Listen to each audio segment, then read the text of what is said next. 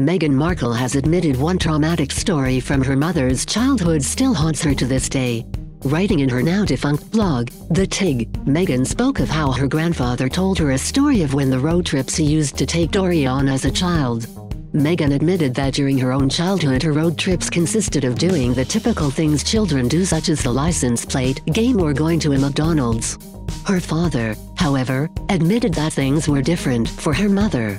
The now Duchess of Sussex wrote of a story where when her grandfather Alvin went on a family road trip, due to segregation, their family could not eat a drive-through.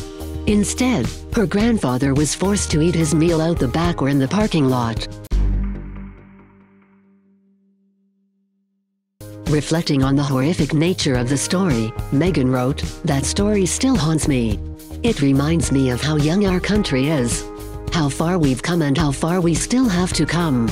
Somewhat painfully, Meghan also recalled a time when her mother was racially abused at a concert. Meghan revealed how angry it made her that her skin felt hot and scorched the air around her.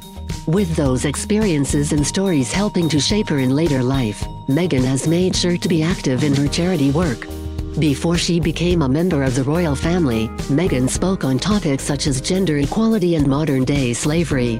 She also worked with the United Nations Entity for Gender Equality and the Empowerment of Women. Recently she has also taken on several royal patronages such as Smart Works, Mayu and the Minamahila Foundation.